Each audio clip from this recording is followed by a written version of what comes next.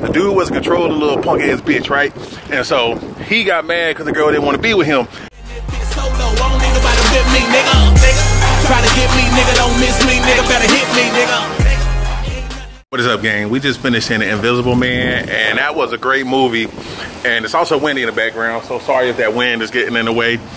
But should we do like a spoiler, tell them what actually happened, or should we do like an overview?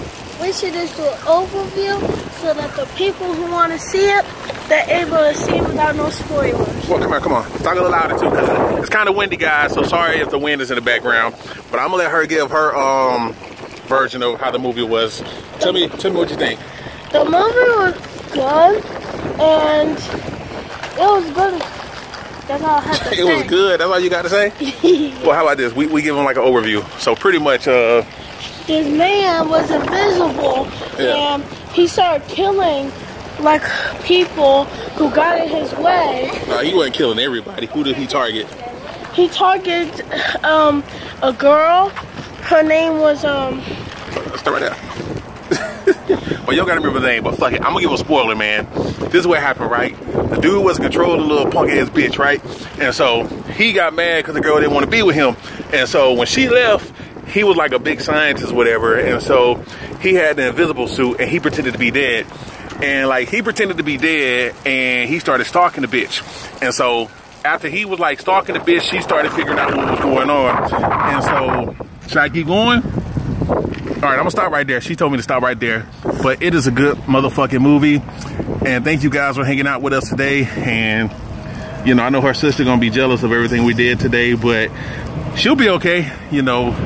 But anyway, tell the people bye.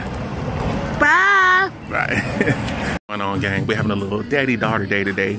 And so we up in the shoe store, gonna hit the movies, go to lunch or whatnot. Just debating if I should cop me some shoes. I'm definitely gonna get her some as a little surprise for her if she sees something that she like. But just stay tuned with us. We're gonna hit you back and, you know, let you guys hang out with us today. They never believe me when I tell them how big her feet is. I'll be like, like, they never believe me. I'll be like, she got big feet for real. 10. So we just finished getting Skylar a few pair of shoes. Back go to Walmart, and then we're gonna hit the movie. See Invisible Man? Yeah, dog. Yeah, yeah. So we at the movies now. All right, guys, we here, our daddy-daughter day today, and we got the theater all to ourselves. I love it that way. And plus matinee prices, cause you know your boy is cheap. But anyway, we you know, we did a little shopping earlier for her, and I know her sister is going to be extremely jealous. But anyway, you know, gotta let them know y'all two different people, you know. But we're gonna watch the movie. After the movie, we're gonna let you guys know what we think. And